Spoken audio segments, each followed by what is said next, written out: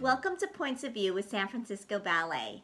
This episode will explore San Francisco Ballet's production of Cinderella, choreographed by Christopher Wheeldon to Prokofiev's beautiful score, and runs from March 31st through April 8th.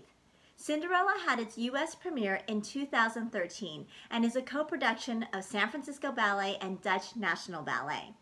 In this production, Christopher Wheeldon transforms the timeless tale of Cinderella with stunning choreography, charming character twists, captivating puppetry, and mesmerizing visual effects. While there's no fairy godmother in this version, there are plenty of whimsical dancing by birds, seasons, and the four fates that sweep Cinderella off her feet into a carriage and off to the ball. This is a fairy tale for our time. This Points of View will be moderated by Jessica Cohen. Jessica trained at the San Francisco Ballet School and was a San Francisco Ballet School trainee before she danced professionally with Northern Ballet and the Sarasota Ballet, and then transitioned to Broadway stages and joined the first national tour of An American in Paris, which was directed and choreographed by Christopher Wheeldon. In 2021, she co-founded Artists Becoming and the Artists Becoming podcast, which features many San Francisco Ballet dancers and choreographers in conversation about their artistic journeys. And now I'm thrilled to welcome our two guests, principal dancers Misa Kuranaga and Isaac Hernandez. While both Misa and Isaac have previously performed the roles of Cinderella and the Prince in Wheeldon's production, this will be their first time dancing these roles together. So now let's hear their points of view. I'm delighted to be here today for Points of View on Cinderella, choreographed by Christopher Wheeldon, ahead of its upcoming performances here at the San Francisco Ballet. Wheeldon Cinderella is a co-production of the San Francisco Ballet and Dutch National Ballet. It had its U.S. premiere in 2013 in San Francisco, and the timeless story of Cinderella is set to the music of composer Sergei Prokofiev. Wheeldon enriches and transforms the story of Cinderella with stunning style, charming twists, and mesmerizing visual effects. I'm excited to be here today with two of the stars you will see on stage in the upcoming run of the production, Misa Kuranaga and Isaac Hernandez, who will be performing on opening night, Friday, March 31st. Misa and Isaac, thank you so much for joining me today. Thank you. Pleasure to be here. Awesome. Misa was born in Japan and trained in Japan as well as at the School of American Ballet. She joined the San Francisco Ballet as an apprentice in 2001 and danced at the Boston Ballet, where she rose through the ranks to becoming a principal dancer. She returned to SFB in 2019 as a principal. And has danced a full breadth of works from contemporary to classical choreographers. I think I would lose my vocal cords trying to list them all in this particular conversation. Isaac was born in Mexico and received private training under his father before going to train at the Rock School for Dance Education. He joined San Francisco Ballet in 2008, was promoted to soloist in 2011, and crossed the pond over to Dutch National Ballet and English National Ballet before returning to the company as a principal in 2022. So, yay for you both. It's very cool to see your tangential journeys of starting here and having this return to the company. Misa has debuted the role of Cinderella in Wheeldon's production with San Francisco Ballet previously, and so has Isaac with the English National Ballet as Prince Guillaume in the round, I believe. So this season, they will be paired together as partners in their respective roles for the first time. I'm very excited to dive into this conversation with you both about your experience, your roles, your artistic journeys. So to dive into that, Misa, I would love for you to tell me a little bit about perhaps that first spark of your artistic journey that inspired you to become a dancer, and perhaps walk me through what led you to this point in your career today. Well, you talked to everyone about my career mostly. So I'm just gonna say personal feelings of how I got here. well, I was really active as a child, and my mom didn't know what to do about my energy. So she knew that she had to put me into something to get the energy out. And she thought that figure skating or rhythm gymnastics is a good thing. And we looked for something close to our house and we couldn't find anything. And I wanted to do ballet because my friends are taking ballet classes. And my mom, for some reason, she didn't want me to become a dancer. So she said, absolutely not. So you're going to just now do maybe take English course and maybe nothing else. And then I saw a classical ballet school in front of my English classes. So I asked my mom to sign me up and she said no. And then I just was so stubborn that I didn't move from there. And she just lost it and and she had to sign me up. That's my beginning of my career. And then from there, I quickly started training for becoming a professional dancer with my ballet teacher that I had in Japan. And started doing a lot of competitions in Japan and then finally like international competitions. And in 2001, I did Prix de Lausanne. That's how I got to San Francisco Ballet as an apprentice. And I did not get my core contract after 10 months of my apprenticeship. So I went on to study more. So that's how I got to School of American Ballet. And then after that, I joined Boston Ballet for 16 years, got tons of experience, and then I got to come back here. Wow. We met in one of those competitions, no? In Jackson? You were not in Jackson? Oh, yes. Yeah. 2006, we were in Jackson competition. I was in senior, you were in junior. Yeah. That was a long time. Yeah. That was a great year though, Yeah, of competition. Mm-hmm. So many great dancers in 2006, Jackson. Yeah. Wow, that's amazing. It's also very inspiring to hear how, you navigated a challenge of perhaps not originally being offered that full contract, and you came back as a principal dancer. That shows such such a beautiful example of like resilience and how you nourished your career and focused on your growth. That's a beautiful story. Isaac, will you please, share what that first spark was for you and perhaps mirror what led you here today? Well, it started with my father, which was a dancer. My mom was a dancer as well. They had 11 children. I'm number 7 of 11. And obviously they didn't have many financial possibilities. So most of the activities that we would do at home. We had a martial arts teacher that would come and train us. My dad set up a bar in the backyard of the house where we used to take class with all my siblings. A piano tutor would come and would teach us some piano. And we were homeschooled as well. So we grew up in a very different environment, and my dad never really wanted us to be professional ballet dancers. He had had a very rough experience in that world. He had started dancing late. He had moved to New York. He had really had a hard time in the profession, and so that was not his intention. His intention was for us to have a physical activity that he knew would be beneficial for anything else that we would want to do. I wanted to be a competitor professionally in martial arts. I was in Taekwondo, and I really loved that side of things. And my dad thought ballet would complement it really well. And it did, but then soon enough, I fell in love with the art form, and I enjoyed the time with my dad so much. And little by little, all my siblings started picking up different hobbies or different professions, and I remained. We used to do 3-4 hour long only bar, because we could only do bar in that part of the backyard.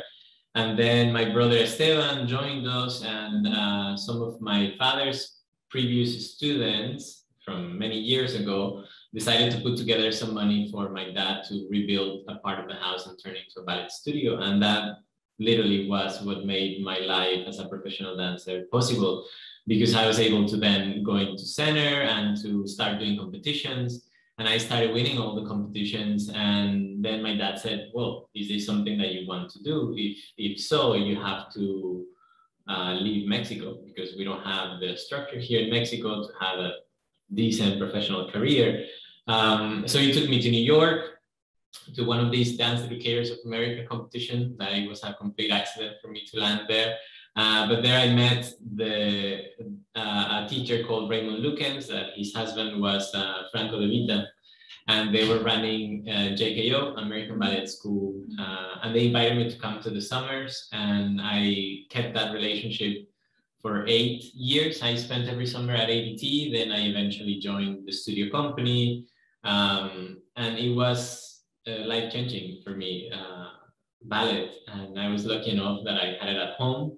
And then professional decisions came along, and like you were saying, I started my career here in San Francisco. But I had the curiosity. I wanted to know what it was like to work in Europe and with some of the European companies, and the repertoire is different, even the daily routine is different, and the way that you prepare for a role is different. And I always wanted to do that. I had a scholarship for the Royal Ballet School, and I didn't get on the plane. So I always had that in the back of my head, and that's how I ended up in London and living all these experiences. Wow.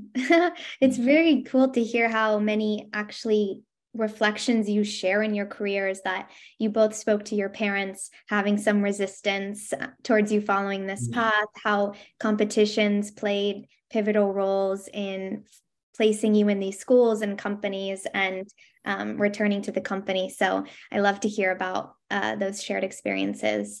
And to talk a bit about Cinderella, Isaac, you just mentioned the approach to a role that you were curious about ending up in London for that reason, how perhaps they approach things differently. And so I'm curious how you're approaching your roles as Cinderella and Prince Guillaume in this production. I'd love to hear from both of you a bit about your character, and then what is your process for embodying that role, for embodying the role of Cinderella, and perhaps how might that differ from what audiences know of those characters, perhaps giving some nuance. Well, first of all, we had about like 5 hours total up to today.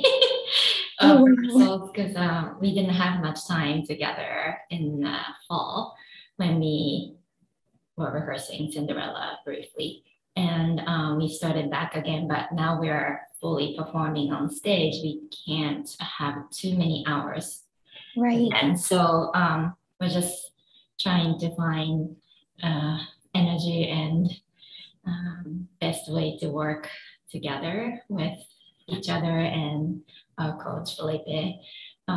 So that's what's happening right now. Well, I feel like I was in a unique position with this production, because when this production was happening for the first time, I had just left San Francisco and gone to Dutch National Ballet, and then 6 months later, a group of dancers from San Francisco arrived to Dutch National Ballet to choreograph, to be part of the choreographic process, because half of the choreography was done here and half there. So I had Masha and Joanne there, Francis came, and it was quite a nice experience. I had worked a lot with Chris before here in the company, and there I was doing the role of Benjamin, and I was learning the Prince as well. So I was in it from the beginning, and then it was premiered, it was performed at Dutch National Ballet, and then when I moved to London, I got a different version at the Royal Albert Hall, which was one of the most beautiful experiences on a stage I've ever had. That stage it's unforgettable. And what I found interesting about these roles is that it's obviously a very well-known fairy tale, Cinderella. The story is quite straightforward. There are no big surprises into it. But like you were saying earlier on, Chris is an incredibly clever choreographer in storytelling. His team of designers are amazing, and they usually are amazing support for a production and for the storytelling itself. So you really have to trust that what's happening around you in the production sense is enough for you to be able to convey whatever you are trying to say, choreographically speaking. And that takes a while. I feel like one of the benefits of having worked in the States and then gone to Europe is that there are different ways to portray classical ballet on a stage. I felt like in Amsterdam was similar to San Francisco, that it is quite explicit.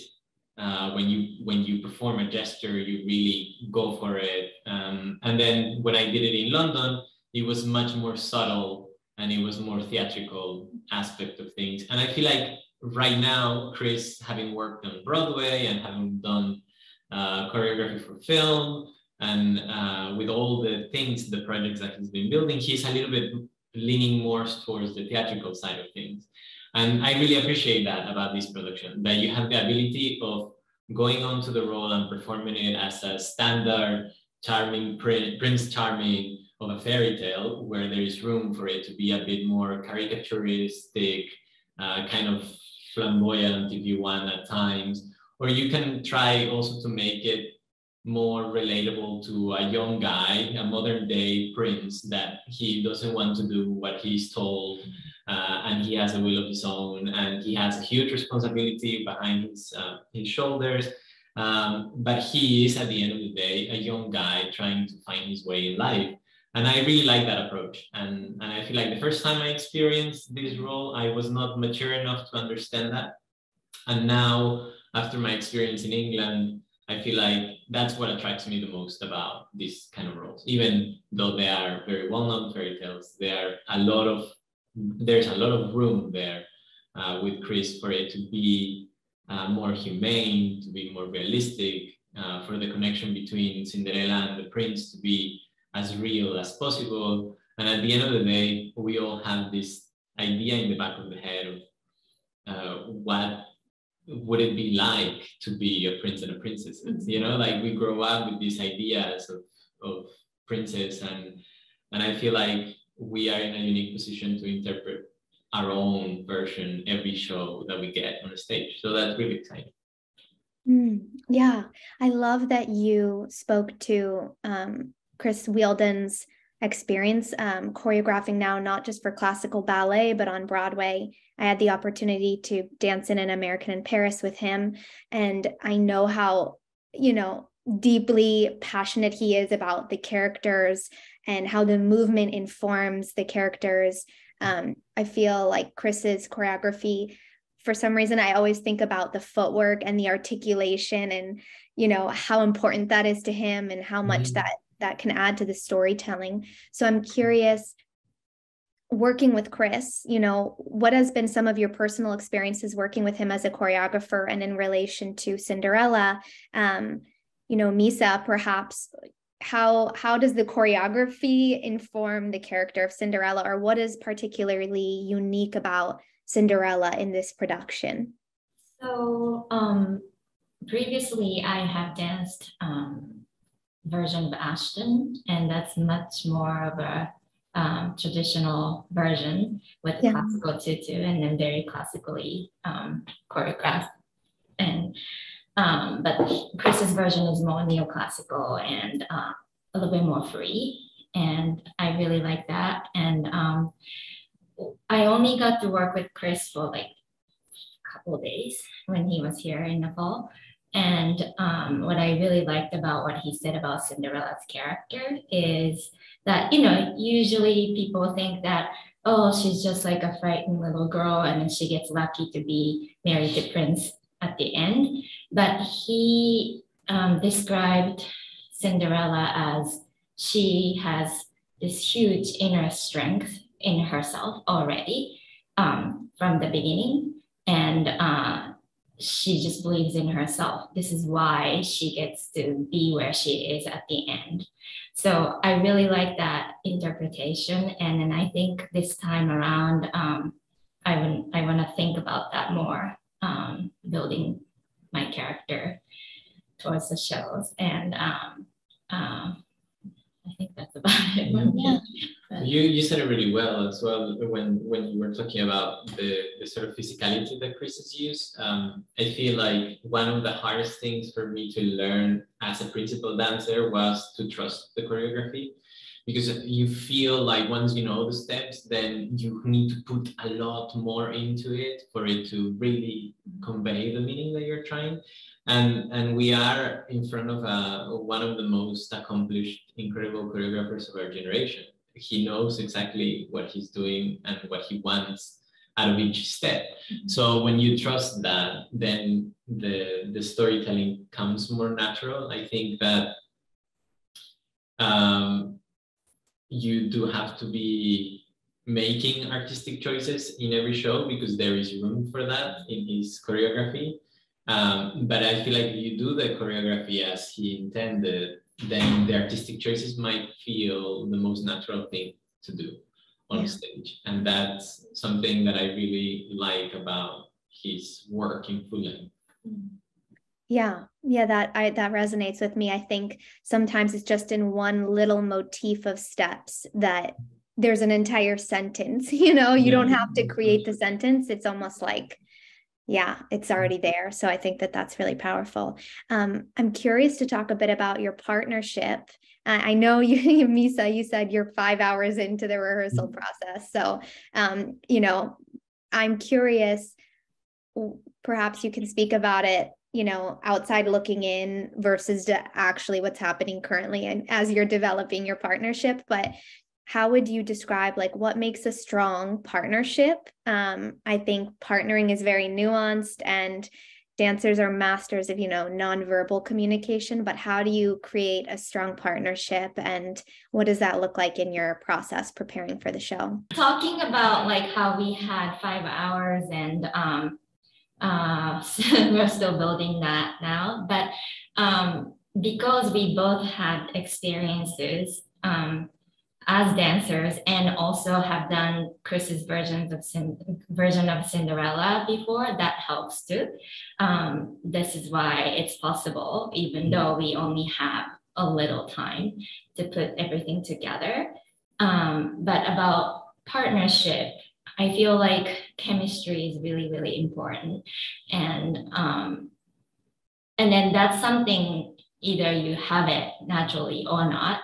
And then when you find that kind of chemistry, just when you feel it, it's an instant thing. And of course, you still have to work together. And of course, you have to rehearse. And you can't just not rehearse and go on stage and then hope that everything's going to go well.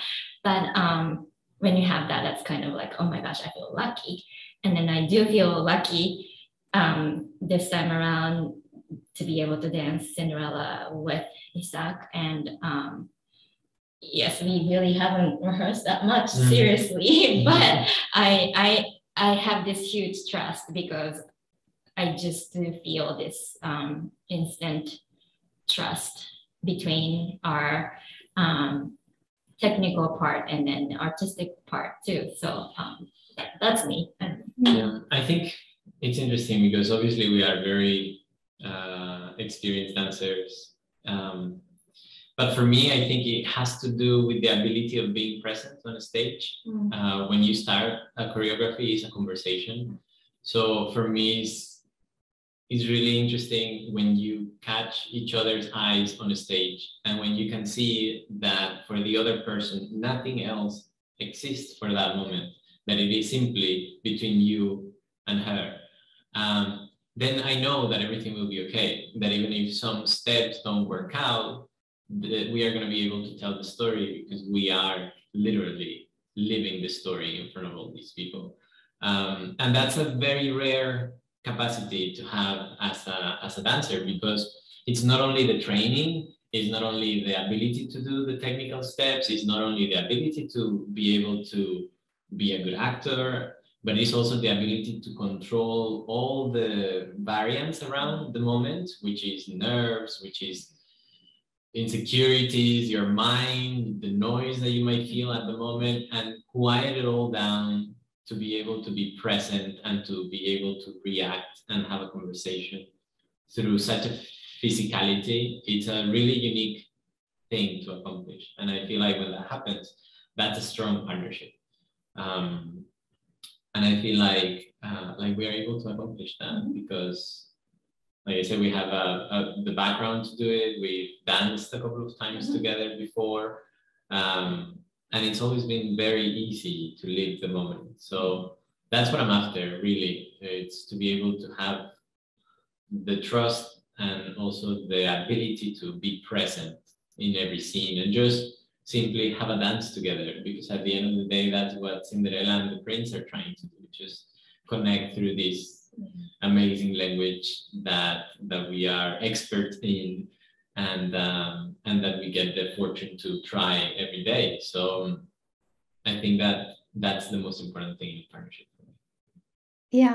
Yeah. To bridge those together, it's having that trust, and then the trust in your expertise to be present enough for the alchemy of your chemistry to come to life. On my last Meet the Artist interview, I did it before one of the performances of Giselle. An audience member asked, how do you find the chemistry? Do you pick each other as partners? And, the answer was no, like the direct, it's interesting. It's not as though you all go on dates and decide who gets to dance what with each other. It's that it's decided for you. And so I think that that's really valuable insight, that it's sort of like your expertise comes together to create the chemistry. Yeah. I mean, what I really love about that is that when you become a principal dancer, literally part of your job description is to have that ability. Yeah. And to be able to have the capacity to make artistic choices all the time. Like throughout the show that is 2.5 hours, the amount of artistic choices that you have to make with your partner or by yourself, it can be infinite. So I feel like when you work for a company like San Francisco Ballet, and you have such a range of talent, then it must be also fun to be able to pair people and see what comes out of these creative minds that are constantly coming alive on a stage and making all these artistic choices based on their experience, their personal experience, their professional. So I do really feel lucky to be able to dance with different ballerinas and to be able to connect in such a personal way as well, because at the end of the day, that's our job. We get to expose ourselves in a very emotional way on a stage, and the receiving end of it, it's your partner, it's your dance colleague. Yeah, it's all these different ingredients, that make up the company, and the directors get to put the two different ingredients and change it and see what comes. That's and really like the end result is just for the audience to enjoy. And it changes every time that you are on a stage. So each performance is unique to the audience that is seeing it. And that's almost addictive to me. And I want to touch as well on something in relation to Misa, what you mentioned about, you've had 5 hours at this point because you're currently on stage in a mixed rep program. You had the Next at 90 festival with 9 new works. You're coming off of Giselle. So I'd love to know how you navigate, how do you navigate that as principal dancers across one season, having that capacity to be able to transform from the neoclassical to the classical and everything in between. How do you take care of yourselves? How do you approach the season in that way? I'd love to hear each of your approaches. Well, I'm still getting used to San Francisco Ballet's schedule. Our schedule is very tight and intense because we don't stop performing from January to May. And we're constantly on stage almost every night since January. So every little time that we have, of course, I'm not the scheduling person and they will schedule everything for you. But on top of that, to do that 1 hour of rehearsal scheduled in your daily schedule, you might have to do homework at home, watching video to get ready, and so that you don't cause a problem in your rehearsal. So yes, in between shows, I'm constantly watching. Right now, I'm watching Cinderella videos just to see like, okay, what's next section? Oh, did I forget this? Did I forget that? I need to remember this. And then, okay, like, what's what's our next rehearsal going to be, and all that. So it's a constant work that you have to put in. I think I was lucky because I had experienced the company before for 4 years. I knew the scheduling. I did forget a little bit how hard it was because it was a bit of a shock. I knew this season was going to be hard physically because it's all packed and you spend so much time rehearsing different ballets. And I have been really lucky this season. And also I feel like Tamara has been really good at dividing responsibilities amongst the principals, especially this season. I didn't do Giselle, for example. I had a break during that time. It was helpful for different reasons, but the body also really appreciated that. And I feel like back 10 years ago when I was in the company, I felt overwhelmed by the volume of work that whenever I had a day off, I didn't want to take a day off. And I felt like it happened to a lot of dancers that were young at the time. And that would push you to injure yourself before even making it to the season. So now with the experience that I have, I realize that whenever you have a day off, you take a day off. And if you have a program off, then you use that time to get your physical therapy in, to get alternative strengthening solutions, or to really look after yourself for when the responsibility comes for you to be ready. I think it is a very unique scheduling. Most companies I've worked for, their season goes throughout the whole year. But it is exciting. It feels kind of like a mountain to climb, and you feel incredibly accomplished. We did almost every show of the Next at 90 program, and I felt like the energy of all the company is required in order to make it, and there's a sense of solidarity, and you are always kind of cheering for each other and stepping in for people, and or maybe just helping them out in a rehearsal so that they can look after themselves and make the shows. So I feel like that creates a very unique atmosphere, and it also pushes dancers to really become an amazing performing machine, and that doesn't happen in many other companies.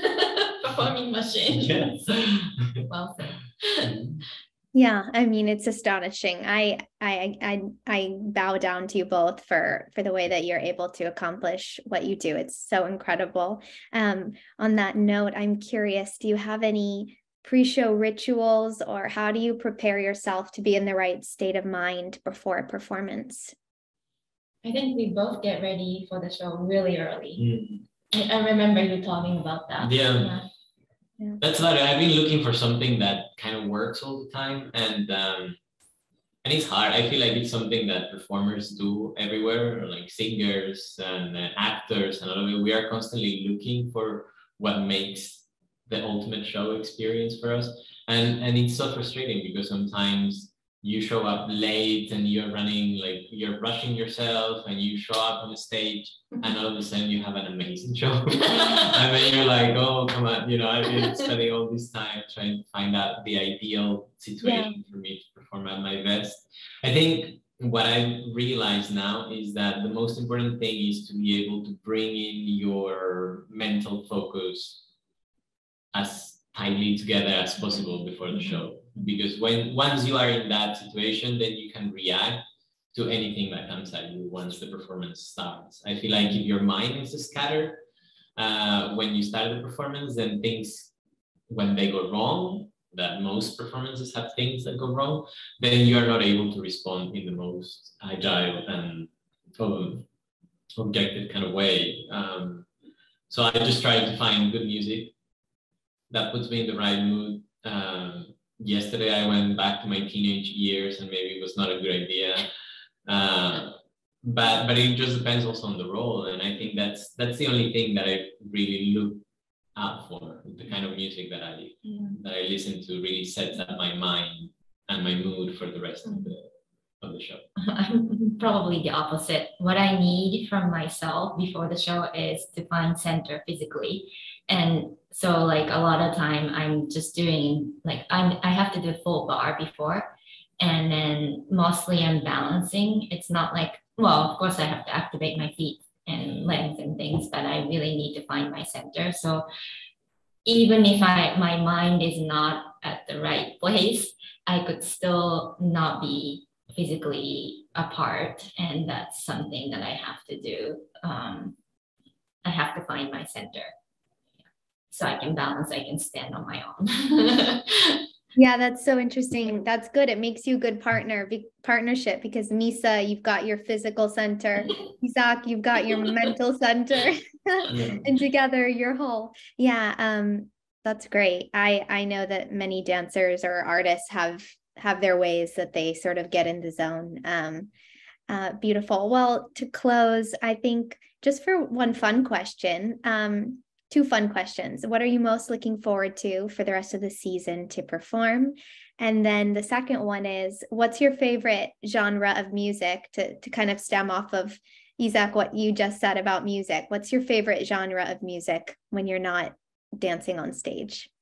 I don't have. Well, yeah, I don't think I don't think I have one in particularly. I have mood swings, musical mood swings all the time. I really love classical music. I fell in love a few months back with a violinist called Bomsori. She's Korean, and she has the most beautiful Thais meditation. I've heard also like a really beautiful Nutcracker Patade version that she's made. So I've been listening a lot to that because it just gives me room to relax and just to really listen to the possibilities there in the music and the capacity to create such beauty with strings, you know. But I also love techno music. I sometimes put even Maluma and some reggaeton, and I have some friends that sometimes send me music that is not very well known, and usually my fallback whenever I want to sort of recognize myself again in a musical sense, I go back to Etta James. I really love